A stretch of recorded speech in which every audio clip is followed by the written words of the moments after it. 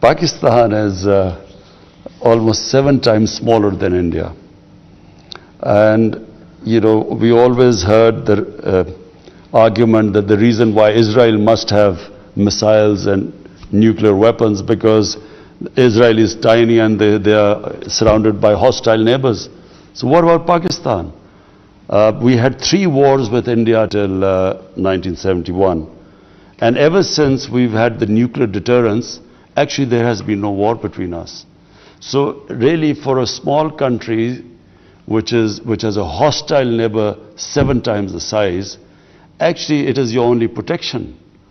But I wish that we would resolve our difference with India, which is Kashmir. And if that is resolved, I would actually, go for a nuclear-free zone. In fact, I would go for a nuclear-free world.